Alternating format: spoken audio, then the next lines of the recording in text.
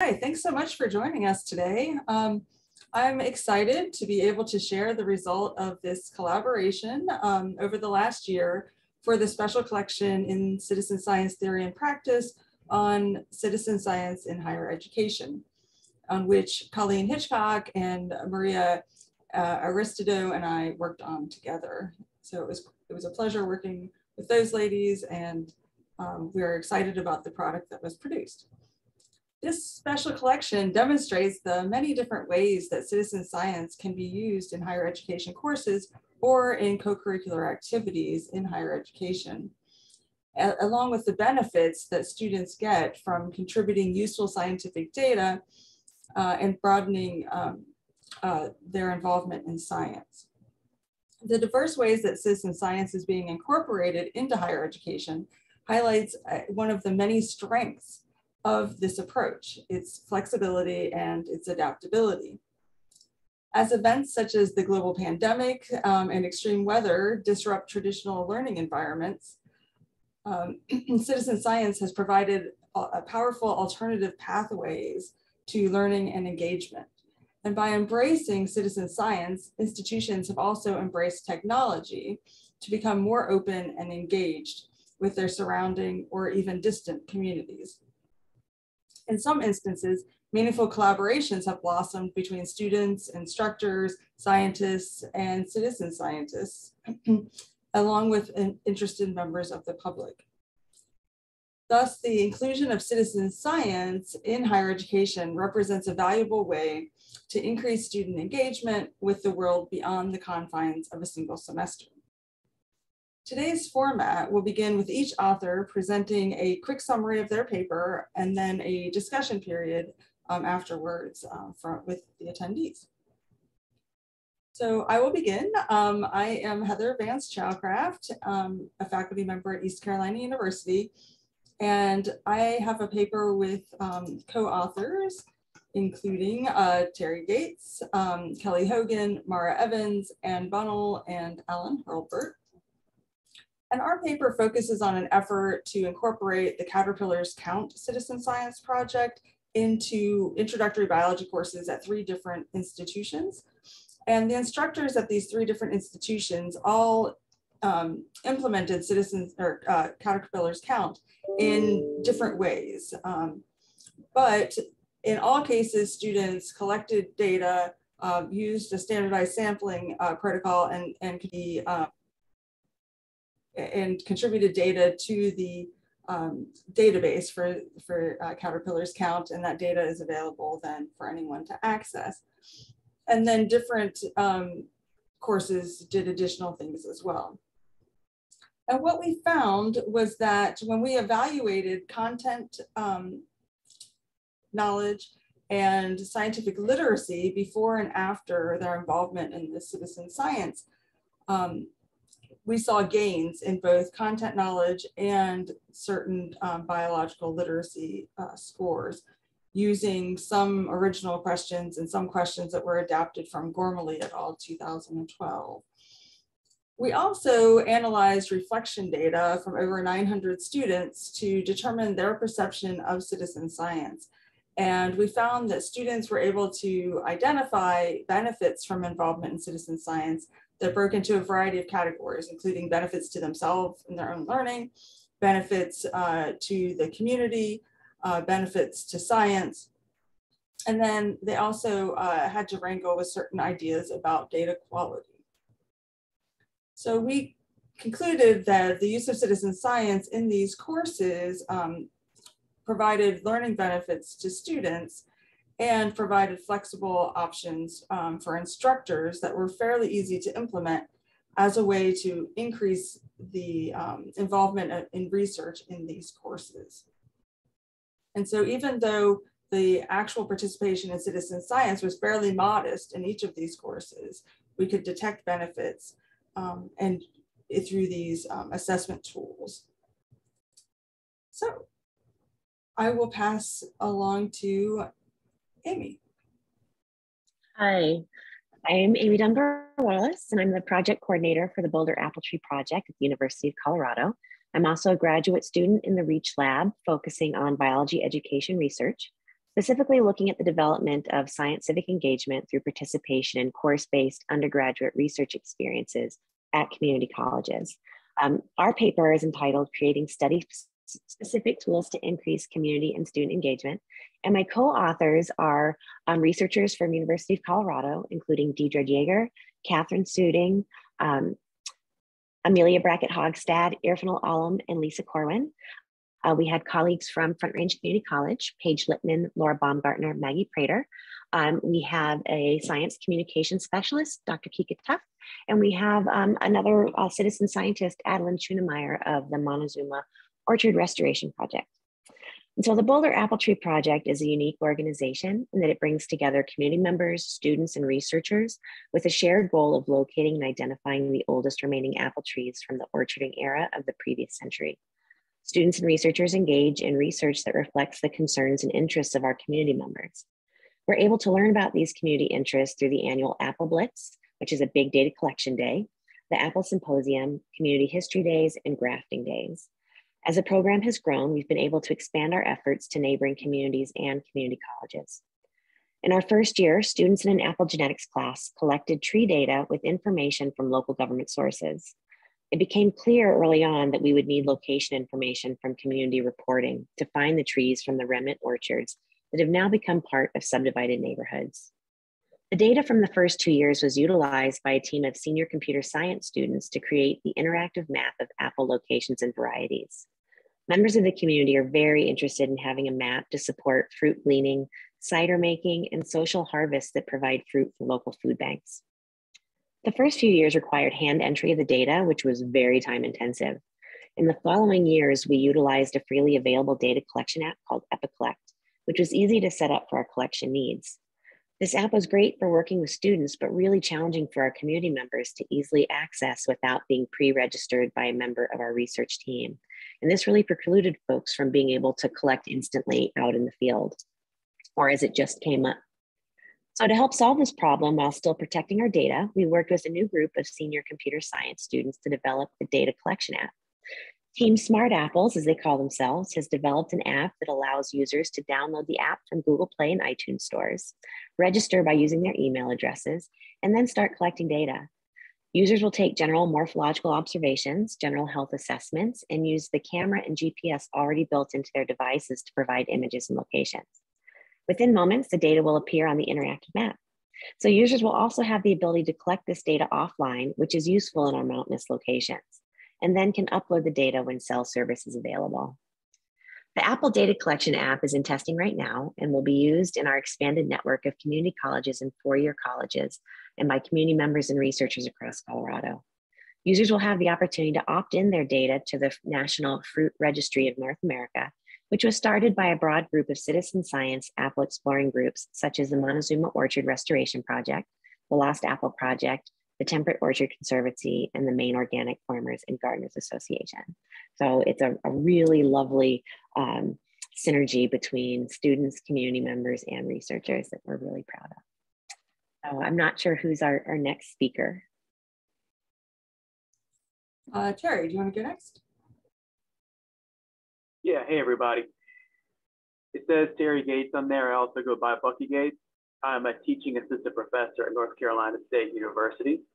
And the paper that me and Kristen Bedell published for the special issue dealt around some work that was done in a classroom in which you had students who were non-science majors largely. And they participated in doing two different styles of online citizen science projects. The first was an ecological-based project, and the other was a molecular-based project. And so the basis for the study was trying to understand if having these students who are non-science majors who have not gone through the courses of genetics, chemistry largely, if they would find online citizen science projects that deal with molecular stuff, things that you typically cannot see out in the world, and if they view those projects in a different way compared to ecological projects. You know, you can go outside, you can see the seasons change, you can look at squirrels. And so what we did is we took survey data that the instructor had, and we implemented some mixed modeling approaches on that. In addition to just looking at the survey data, which included a wide range of qualitative information that we didn't get a chance to code. We looked at overall impressions of the course, of the projects, which are based on a Likert scale. And then we correlated those in the mixed modeling approach with different aspects of the majors for each of the students. We had course performance, and we had a few other metrics that were included within that. And surprisingly, what we found is that there was no difference in whether or not the students wanted to, if they liked the project more, or if they even wanted to continue doing citizen science projects further in the future, based on whether or not they were looking only at molecular versus ecological. And so the reason that we really thought that the ecological projects would have come out on top and have been more preferred and possibly even have influenced the way that students wanted to do citizen science in the future is because when you go out and you look at a squirrel and you contribute data to that, then it might seem more like you're doing science. And then whenever you look at a lot of the molecular projects, things that revolve around maybe gene sequencing or creating family trees, those are based a large part on gamifying of the data. So one of the more popular ones was Genes in Space, which is, well, the project is now done, but it was a project that was used to sequence a cancer gene. And what the students would do is fly a spaceship around and trying to avoid asteroids. And so it doesn't seem like you're doing science, you're just playing a video game. And so because of that, we really thought that'd have an influence, but it didn't. And as we went through everything, there seemed to be very little correlation between the types of majors that the students had or the way that they performed in class. But the things that did seem to make a difference were how much time that the instructor put in to telling the student how the course related to the project, talking about the project, and then making the students feel like they were contributing to something. And so really, it's not about the projects themselves being done in a class that really will make students want to do citizen science in the future or impact the way that students feel about citizen science generally. It's all about how they can relate to citizen science themselves. And so spending that time, if you are an instructor, spending that time telling the students what the projects are about, telling them how it relates back to the course subject, how it relates to the world around them, that's what's really important. Not the actual topic of the project, not how much it relates to the class itself, but the time that is spent in class going over the project. That really seems a good thing. So it's all about more emotional connection than curricular connection.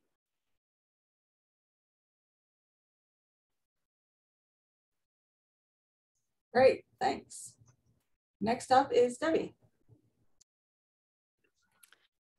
Hi, I'm Debbie Lichty. I'm an education preceptor at the University of Delaware in the Interdisciplinary Science Learning Laboratories. And my co-authors are Pamela Mosley, which is another preceptor, and Kristen Callis-Duell, which is at the Danforth Science Plant Center. And our paper was looking at using Budburst to look at skills for data literacy and writing skills during a time of remote learning. And so here at University of Delaware, we have a course for intro for freshmen. That's a integrated biology chemistry course. And right as we went on to remote learning in March of 2020, we were walking right into ecology.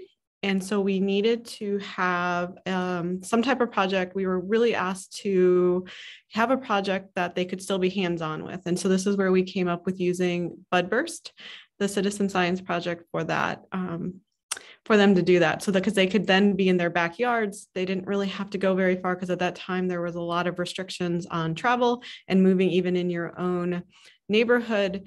And so what we did is we had our students use Budburst during that last 4 weeks of the course to collect tree data on their own trees, think about how they can also use the data that's already on Budburst. So thinking about going through and collecting their own data. And so our paper really talks about the methods that we use to get the paper done, and then also to look at what they wrote a paper at the end. So they had to write their findings, and we went back and scored them to kind of see and code them to kind of see what did the students do well, what were their struggles, and what did they learn, and and to kind of think about those kind of concepts. And so the students had to then also compare their data to weather data, so long-term weather data that's out there, to allow them to think about their connection to what caused possibly these changes in bud bursts or in the phenologies that they were looking at.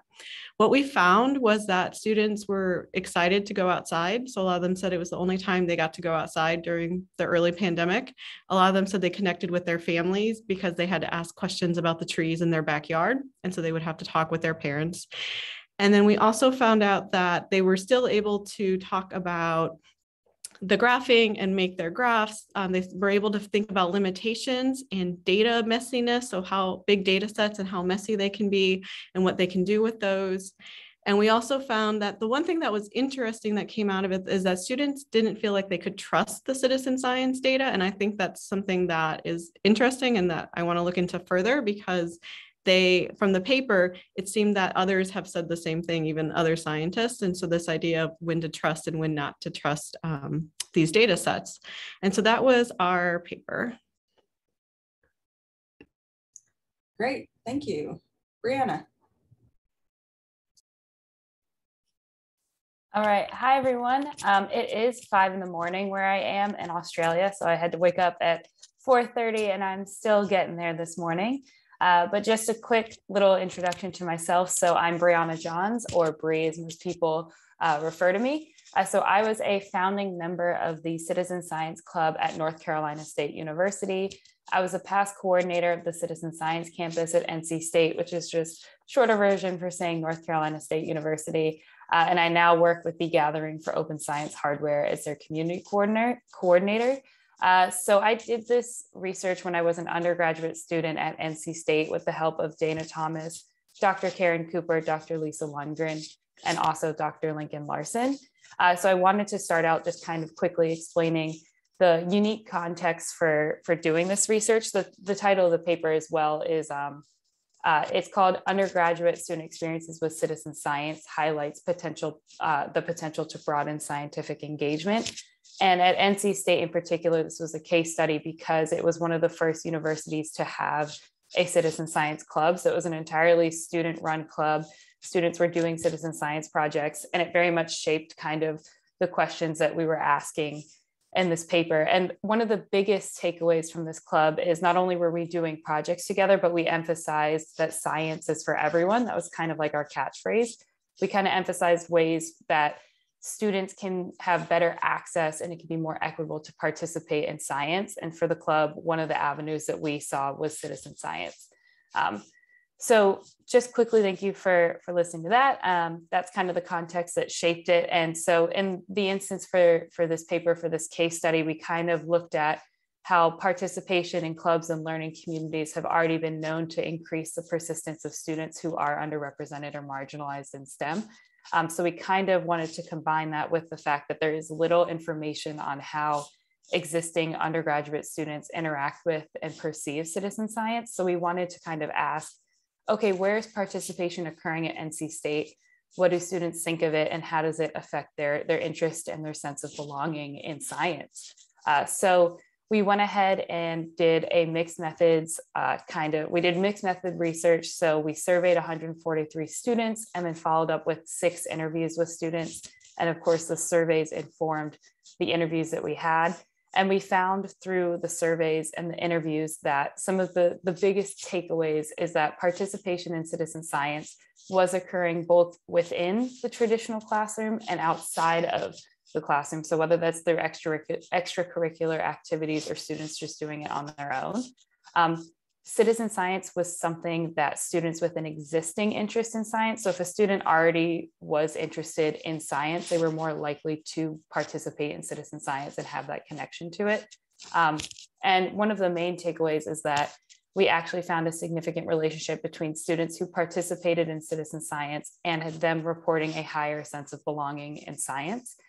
In addition to this, we also kind of found that there were some challenges and misconceptions related to student participation in citizen science. Some students were unclear of how to how to conceptualize and define citizen science, even when given a definition. And a lot of students also noted that there was a lack of opportunities to participate in citizen science at the university level.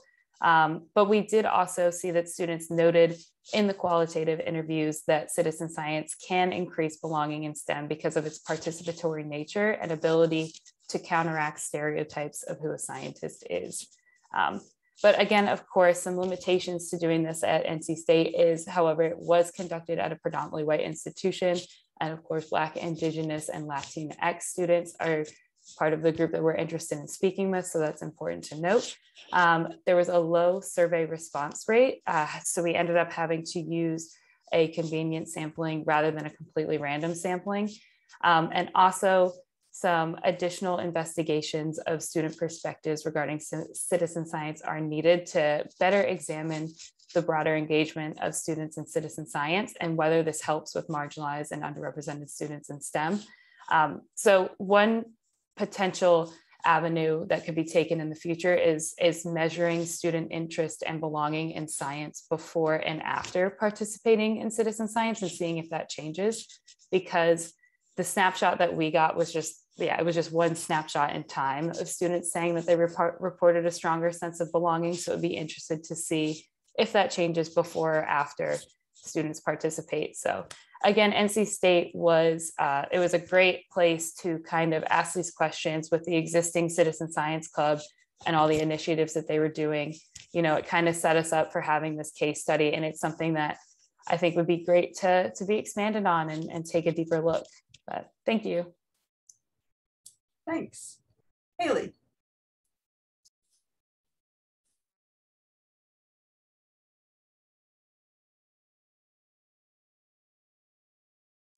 Oh, did we lose Haley again? Oh, no, she's here.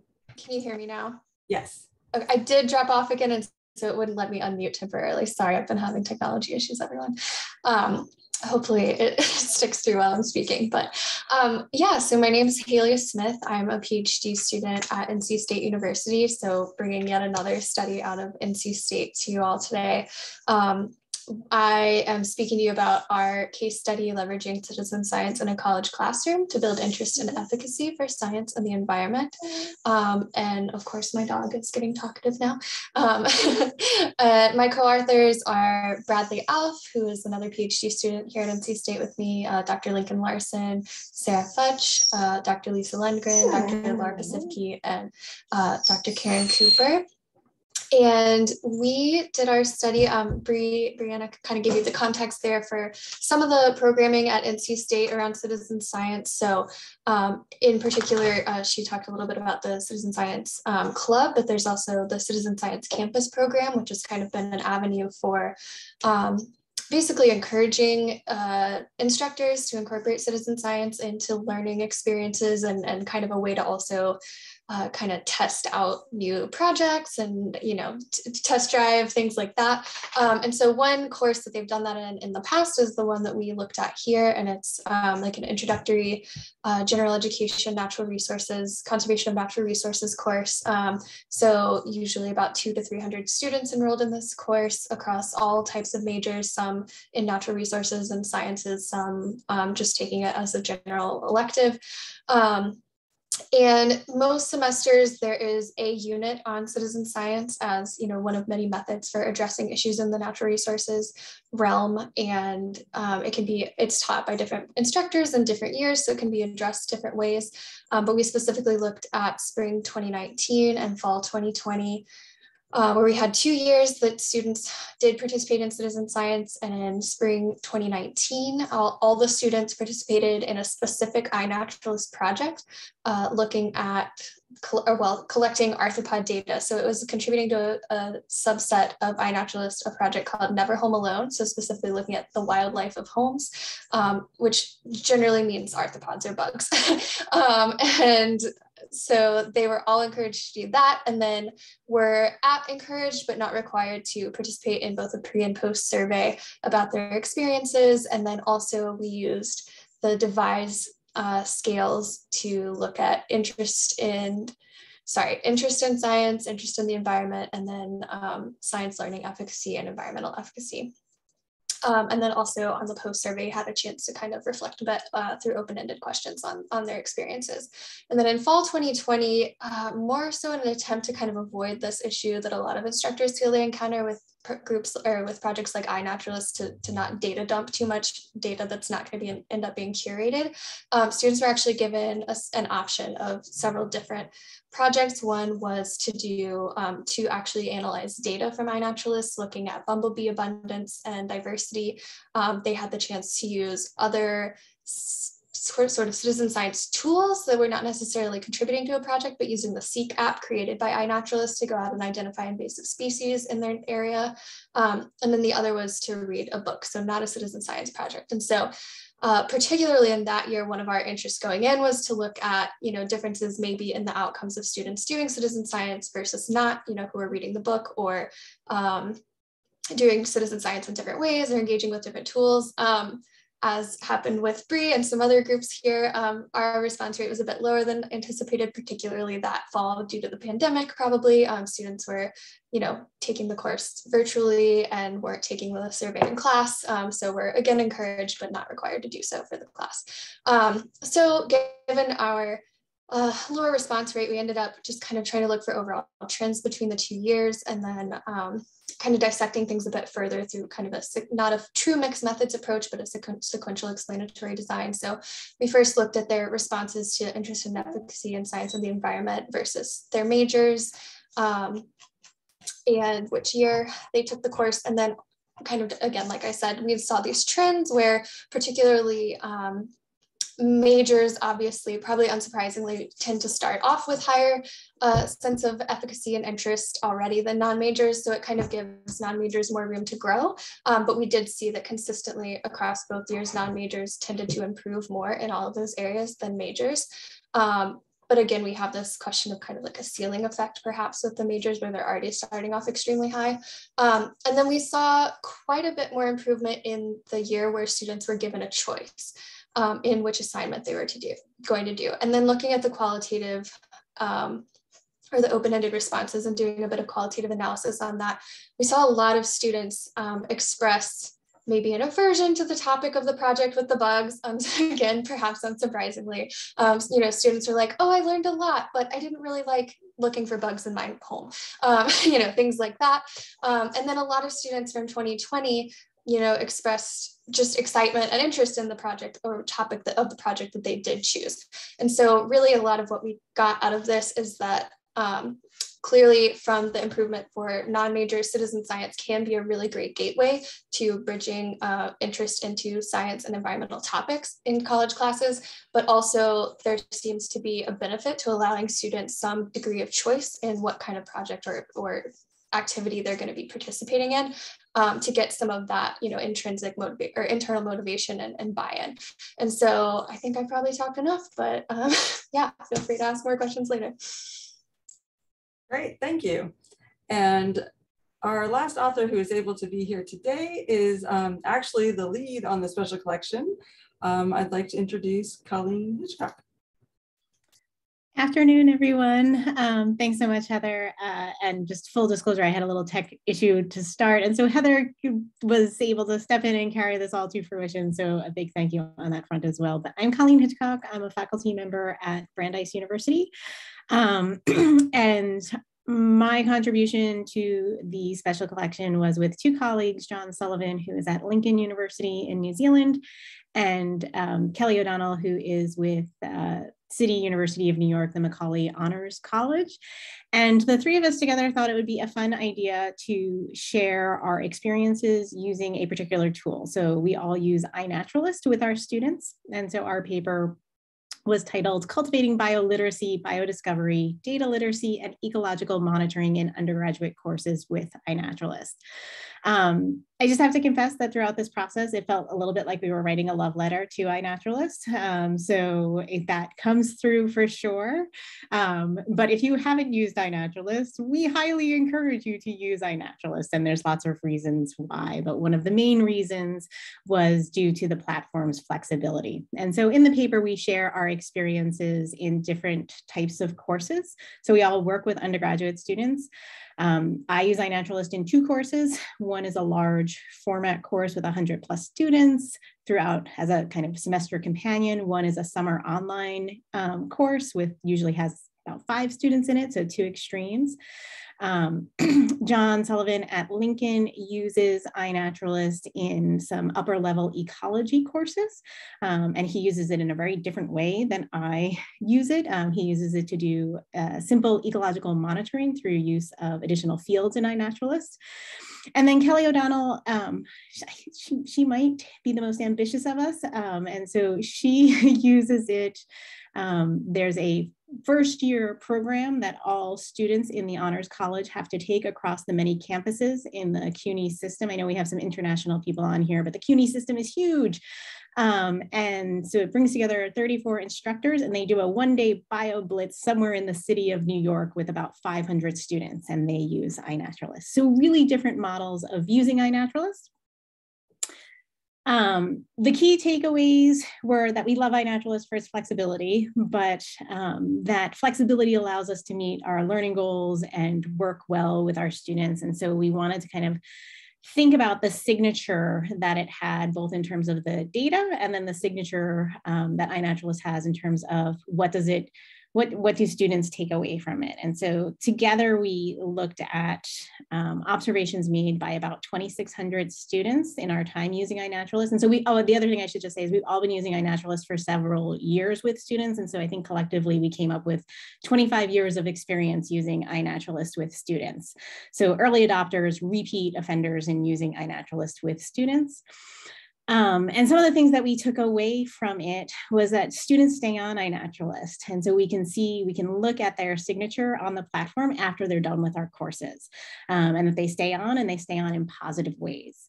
And then we were curious as to, how their data, right? So that, if they're being introduced to this tool, how does their data fit into the context of other local data? And so we actually looked at their data or their observations within a 50 by 50 kilometer square area around where we were observing with our students.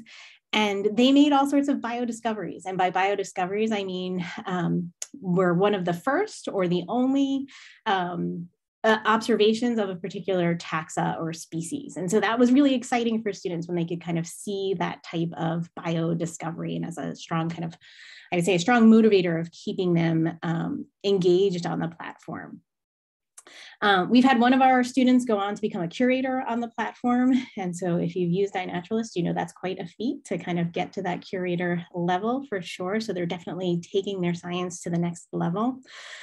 And then the other thing is that John in particular with his ecological monitoring shows how iNaturalist provides a place to do simple monitoring with students in a way that he had kind of taken traditional activities that he had done as labs with his students, where they had used spreadsheets with the rules that they could, how they had to collect data and add data. And iNaturalist actually prevented them from breaking the rules as compared to when they used spreadsheets. And students always kind of broke the rules when they were using spreadsheets, but doing it on this open science platform kept the students from breaking the rules. And so together we advocate for using iNaturalist, one, because students will keep using it, and two, because it opens up kind of biomonitoring across the board writ large. And so I'm happy to answer any questions about using iNaturalist, and I'll kind of end there for the moment. Do you want to open it up to questions? Sure. I was going to say, do we want to mention, did you in your intro mention the other papers, or should I do that here? I did not. I'm sorry. Yes, if you want to do that. Thank you. Yep, I'm happy to do that. So you've heard from some of the authors here directly in the special collection. We had a number of authors who weren't able to be with us here today. And so I'll just give a little shout out to what their works look at. So to entice you, hopefully, to go check out the special collection. The other co-editor on the special collection, Maria Aristu, and her colleagues, they discuss perceptions of professional educators enrolled in a postgraduate course. So we do look not just at undergraduate, but also at graduate work, Stevenson et al., they also use iNaturalist, and they found useful biodiversity data was obtained by novice users using iNaturalist during college orientation retreats, so a co-curricular application of the tool as well. Paradise and Barkovitz integrate citizen science with online biological collections monitoring to promote biodiversity literacy in an entomology course. And so they use a different tool. They use Bug Guide, but they also use iNaturalist. And then finally, Golumbik and Motion provide one of the few examples using citizen science in an undergraduate chemistry lab. So if you have some chem colleagues or you yourself are a chem aficionado, this is a great paper to check out. And with that, we can totally now open it up to questions. You can use the raise your hand function to kind of move to the top of the list, or if you're more comfortable putting something in the chat for either Heather or I to read out loud, we can do things that way as well. People can also unmute themselves if we want to have a more informal conversation. That capability is now available, I believe, to everybody. Awesome. All right, Julie has her hands up. We'll start with Julie. Awesome, awesome. Well, hey, thanks everyone for sharing your stories and talking about sea science on your campuses and the various studies. I think my question is for Deborah. Someone had mentioned the lack of confidence that students had in sea science data. And I'm really curious about what you thought was the root of that. As someone who coordinates the sea science program at an institution, I find that there's a lot of faculty sway around perceptions of our data, even though we have a federally approved quality assurance project plan. So anyway, not to insert a little external processing, but that is, I'm curious as to why the doubt in the data. Yeah, so talking with the students, we didn't have them fill out any paper, but having them kind of talk through it, they said, well, they're citizens, they're not scientists, they're not like us. That was one of the big things I kept hearing from them, which is interesting because they were freshmen, second semester, so that they already kind of had that mode of like, if they're not in our course, then they may not have the same ideas of what it is. Besides that, I think I don't know if it's a thought process. I've been trying to think through this, and one of the things that has come up is the idea that we always gave them data that always worked and everything was perfect, and so that they weren't as sure what to do when something wasn't what they thought was going to happen. And so the first thing they do is just say, well, it must be the data itself, and the people didn't know what they were doing, because they do it to each other as well. So it's not just citizen science data. When they have to use each other's data. So I think that's where we were coming from. Again, I haven't been able to look into it further, but I would love to like kind of work with the students and interview them and kind of figure out what caused this thought process, because I think it's an important way for us to kind of work with them in the course to think about data assurance and quality control, and that it is happening out there, and then kind of how that, how they can think through that as well. I'll add to that, if that's okay, Julie. So one of the things that I found in my own courses, so every course that I teach at the university engages students in some type of citizen science. It varies depending on the course. And one of the things that I have done is I've replaced some of the primary lit that we read in our courses to be primary literature that uses citizen science and open science data to kind of start to sway those inherent biases that the students might have. Because I think once they see it's publishable and once they know the limits of what the data is and asking appropriate questions. So when students are using iNaturalist, if they're using it in my course, I make clear what the application of species occurrence data is. And whereas John, the co-author, he uses data in a very different way and can actually say different things with his data because of how students are using that platform.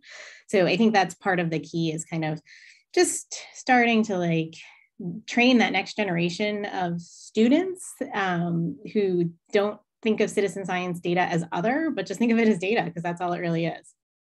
Yeah, thank you. I appreciate those comments. And we have found as our students, one, process samples for quality control for our volunteers and also play a role in training volunteers to collect data, that also helps with that transference, because they can see the careful measures that are brought into place to help make sure that the data collected are of known quality. So thank you so much. Awesome. Vincent, go ahead. You want to interject or add a new question? Vincent, you're muted. Can you unmute? No, you can't unmute. I don't know. Rihanna, are you still here? Can we unmute you? Hang on, I might be able to unmute Yeah, you. Vincent, you should be good to speak now. Here, let me unmute. Try now, say something. Try again. You look like you're unmuted. No. Vincent, do you want to type in the chat? We can read it aloud for you. Sorry, you might be on your phone. That might be tricky. But you should be able to unmute now. I think he is unmuted if his microphone works.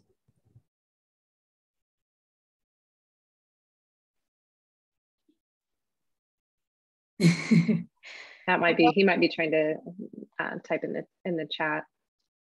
Can we? I was gonna say, while we're waiting for Vincent to maybe see if he can add to the chat, does somebody else want to either add a comment about citizen science data or have a new question? I just put something in the chat about it. One thing is that students don't always trust their peers. And so they're like, oh, you know, if that person's entering data in this database, I don't trust the entire database. Sometimes rightly or wrongly, they don't understand that there are certain quality control checks in citizen science apps or databases.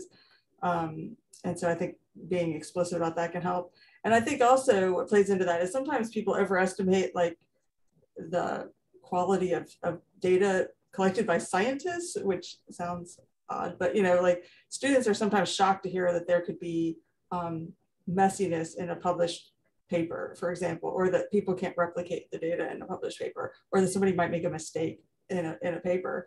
And so I think that can play into perceiving these massive differences in data that would be, you know, contributed by a true scientist versus a citizen scientist. And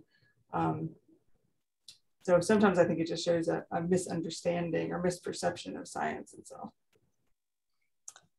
I'll share a story from a course I'm teaching this semester. So I teach a course on citizen science that's just solely dedicated to the study of citizen science. And throughout the semester, we have practitioners come in and other campus faculty, et cetera. And many of our students on campus that are in the course are biology students, and our program is mainly a cell molec program here at the university. But many of our case studies as citizen science reflects are often kind of ecology or environmental monitoring type projects. And we were probably 3/4 of the way through the semester, and we looked at a molecular based project. And students who had been very accepting of citizen science data up until that point, all of a sudden had significant issues with data quality that took me totally by surprise because of how receptive they had been to the whole process prior to that. And I was like, wow, we're not really having like those data quality conversations that we tend to have in this class. And it was just mind-boggling to me, or eye-opening, I guess, that all of a sudden when we hit their field, that the biases all came flooding back in. So I just share that as kind of a story, but it happens. Colleen, I'm wondering, so with what we do in our class, we have a cure-based class, and we have opportunities for students to do our bio blitzes with the community. And it's interesting, we haven't actually measured differences in what they think about citizen collected data before and after, but they do see improvements in their perceptions of working with the community after doing the bio blitz. I know that when people are using larger scale sites like iNaturalist, it's hard for them to get to work with members of the community, but I'm wondering if having a service learning component where students are working with others and seeing how citizens collect data instead of guessing how citizens might collect data, if that might show some improvements in perceptions of the data. Yeah, I think that's a great idea. Hello, can y'all hear me now? We can, Vincent, welcome. You have to go onto my tab because somehow my phone was not allowing me to get in there. I put a question in the chat, basically, how do we move all this data collection towards actions? How can we get it to the places where the results can be felt and touched? I think that's the next, because we've been getting data forever, and moving the pendulum is moving to results. How do we get that done? That's the key question. I yield. Thank you, Vincent. I think that's great. I can take a little bit of a stab at that, again, from my citizen science course, not from this paper, but if somebody else wants to contribute something, happy to hear other voices first. Well, I could respond by saying, I didn't see you, John. Welcome. You're incognito by a number. Sorry. Vincent, I share your frustration about the difficulty in moving from observation to action, especially when dealing with undergraduate students and their relatively short time of exposure, especially at a community college. We only have kids for a couple of years. And to give you an example of a frustration, we did assessments of road stream crossings in a local watershed. And students did most of the work actually after being trained. And then 3 or 4 years later, after the federal wheels of grant funding turned, with their majestic pace, we got based on the data that the students had collected, we got a few $1 million to do improvements to some of these road stream crossings. And this is long after the students have gone, of course, and they're on to graduate school, some of them by now. And it's really frustrating, that they did this great thing and it had a great result, but they moved on quickly to other parts of their career. Thanks, Thomas, and I apologize. I called you John, and I'm still having today's a day of glitches for me, so my apologies there. I will say I'll echo that sentiment of kind of working with local community groups is really a great way to get undergraduates and shifting from that kind of just data collection process to action. And that's something we've had success with here at Brandeis in the citizen science course. We didn't do it this year because of COVID, but typically within that course, I partner students with a local organization where they're doing some sort of citizen science activity in service of that organization. And it will vary depending on the nonprofit, what that action might be. But we have, for example, a local watershed organization that has done urban heat mapping, and they worked with community members over the summer to do urban heat mapping.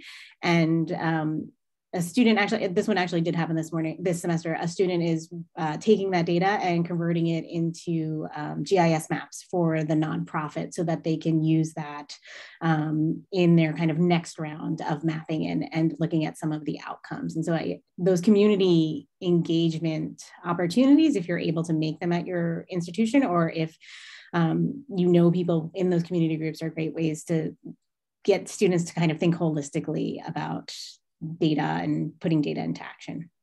That's been my success, at least, with that. Hey, Connie, I like that you're saying using that GIS mapping. That's something that we need to actually tap on because right now our federal government has done all these mappings. We have to look at census tract. Right now, we got an American Recovery Act where there's all kind of funds available to help communities. If we can dissect the information in this information to get it to community, that's why I think we could become more, is how we can become a service to communities on getting the resources they need to fix their own problem. If we could get, the colleges and the university academia to work in this kind of facts, I think we might be able to get more traction into getting positive work that's done. So, now I appreciate the data, but the data without work is just data. Very true. We do have some comments in the chat as well related to potential programs to look at. And then Julie added having students, engage students in teaching community members how to interpret data and transition from knowledge to application is another tool. Thank you for that. Go ahead, Brianna. I really like this question a lot, and kind of similar to what Vincent and John and Colleen were saying, especially around discussions with data collection. I want to quickly share one of my favorite quotes that was said during interviews with students. And one student brought up the fact, I mean, I kind of wish maybe there was a little bit more citizen science, because I feel like we do a lot of closed off assignments or projects that are in the class, but they don't go any further than the assignment's due date. So I think one thing that's interesting about the Citizen Science Club at NC State is, I think just in this kind of smaller sense, you are giving students a sense of agency over how much they're participating in the scientific method and the scientific research process. So I think for a lot of undergraduate students, if there are ways to go beyond just data collection and feel as if they are actively being scientists and actively changing the world by asking questions and, you know, researching the methods, and just myself as an undergraduate student having the opportunity to do undergraduate research on this, like, changed a lot of things for me. So I think having things in place as extracurriculars that can allow students to just do science and citizen science, not just in the classroom, and they have a more personal investment in it, could change a lot of the ways that students are interacting with this. And yeah, I think that's what I have to say there. Thank you. Thanks, Brianna. That's a great point. I'll even say within assignments, one of the things that I've seen students really give positive feedback on is, you know, at first they're nervous, but when you give students the opportunity to engage in open practices, that once they kind of get over that initial fear of doing everything out in the open, often also, when they understand it and you really make it click for them, also inspires them to kind of limit bad behavior. Sometimes people ask me, like, well, how do you keep people from cheating on iNaturalist? You know, you can just upload photos from anywhere. And there's all sorts of mechanisms for kind of cheating within that kind of system. But when the students really understand that it's an open practice and that they're doing something in service of others and that there's applications to their data, they rise to that bar, and kind of communicating that and repeatedly communicating that to them, I think, is kind of key to part of that process as well. Can I add to that a little bit, please? Oh, sure, Bucky. I've had to deal with this a lot.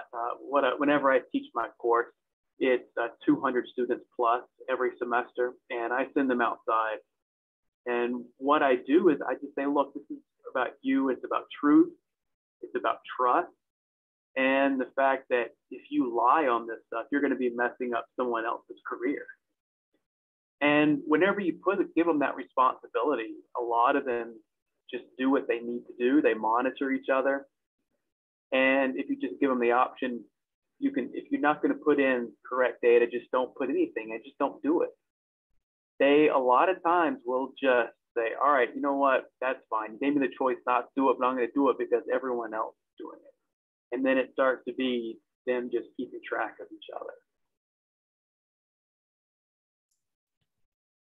I guess for me, I also see some more abstract benefits here. Like, I think this sort of involvement kind of opens their perspective about who can be involved in science and what the function of science is, in a way that has all sorts of ramifications and potential outcomes down the line that may not be directly visible to how that impacts the community, but I think it does.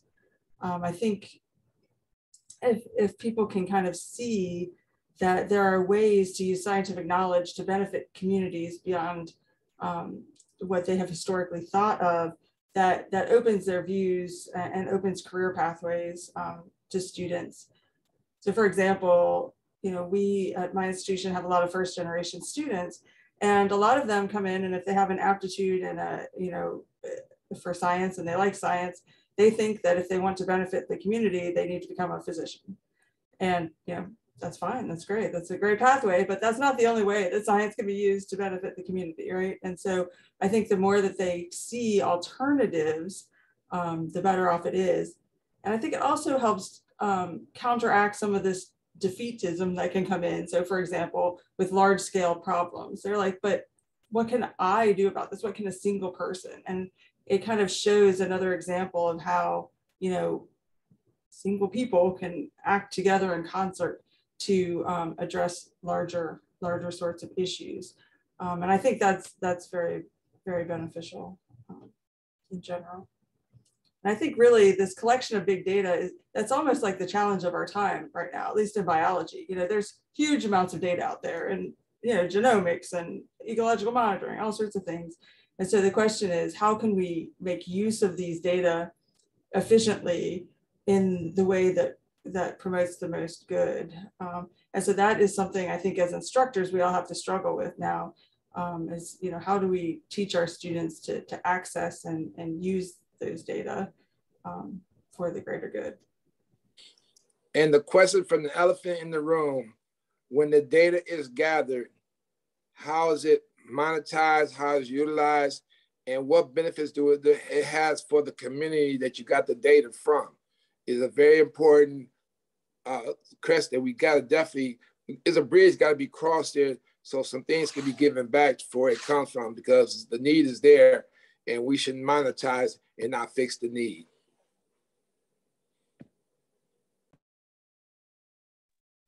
Excellent point. Thanks, Vincent.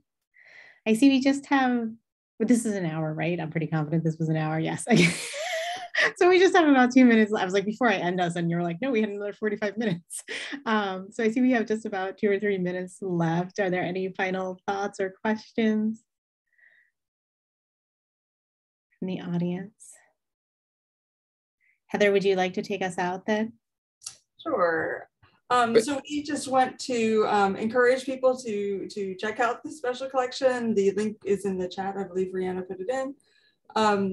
And, you know, feel free, please share, tweet, whatever you do to pass this to your network. That would be fantastic. We want to really thank the authors for their time invested in writing the articles, working with us through the editorial process, and then those of you who could be here today. And thank all of the attendees today. I want to remind everybody that the contact information for at least one author from each paper is in the papers. So if you want to follow up on anything specific about any article, feel free to do that. I'm sure everybody would be happy to speak with you. And I also want to put in a plug for the Citizen Science Association's Education Working Group. The working group is you know, a set of CSA members who have an interest in education, whether that be in higher ed, K-12, or informal. We're split almost equally, a third in each of those. And I'm one of the co-chairs for that working group. So we've been doing a variety of things throughout the year, from reading a report from the National Academies of Science, Engineering, and Medicine about citizen science and learning, to trying to create some resources for instructors and K-12 teachers to use when implementing citizen science. So we'd love to have you involved in that. And you can access that through CSA Connect. If you go to groups, you have to indicate that you want to join, but we're happy to have anybody who wants to join us. And so please just join the conversation on CSA Connect about these issues. But thank you guys so much, and happy holidays, everybody. Thanks, Vincent. I also see that Sazy is on the call, and I just want to give a shout out to Sazy for being our editor extraordinaire and helping Heather, Maria, and myself through this process, and Rihanna as well from CSA for getting everything out for us. So thank you all. Yeah, and thanks to all the authors who are on today and everyone who contributed to this special issue. We are always accepting contributions to the Citizen Science Theory and Practice Journal, even from whether you're a part of an academic institution or not. It's a great place to share your work, and there are details on how to submit an article on that website. So if you go to the special collection link, there's more details about the journal there. And then one other opportunity we just announced is our 2022 conference is going to be a hybrid regional and online conference happening in May. And there recently we shared some information about how you can help inform speakers. So if there's topics you're interested about or people you really want to hear from, there are details on our website, and I'll share a link for that before we close. But thanks everyone, I appreciate your time.